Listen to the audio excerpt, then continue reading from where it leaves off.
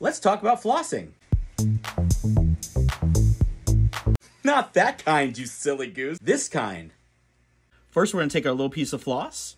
You're gonna place it in between your two fingers, go down in between the two teeth, make a C-shaped motion, and then you're gonna pull up. Then you're gonna go down on the same side, make a C-shaped motion, and pull up. Now, what you don't wanna do is you don't wanna be really hard on it.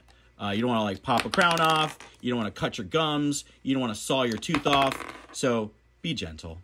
I know what you're saying. Hey, Todd, I don't have the dexterity to floss, or I have some prosthetics in my mouth that floss doesn't work on. So here's some ways around that.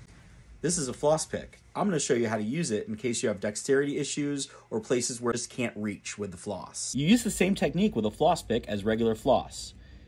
You push down, you pull up one side, you push down the other side, you pull up.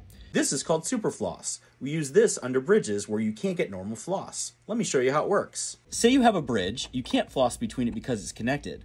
Well, you use something called superfloss, but it has an end that's slightly stronger than normal floss. And you would actually push through one side, thread it through, reach over on the other side and pull.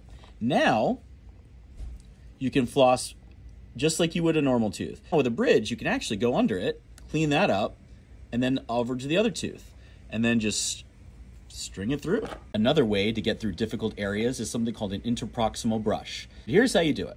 We'll bend it for the sake of seeing it easier. You can then go in between the teeth and clean it. Now, you do not want to push hard. If this is too tight, do not use it. You only want to use it in areas that it goes through easily.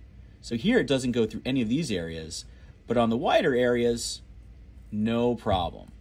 Rinse it off, hang it like a toothbrush, or you can put the cap back on, put in your pocket, and then you'd have it just in case. I keep these with me at all times.